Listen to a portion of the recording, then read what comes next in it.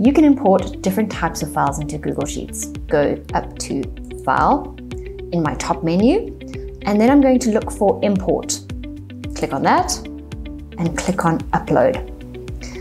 I'm going to browse for it, select my file, and under Import Location, you have a couple of options in the drop-down. I'm going to choose Insert New Sheet, and then under Separator Type, you can leave it on Detect automatically, or you can change it, and because I know that my file is a comma-separated value file, or CSV, I'm going to click on comma.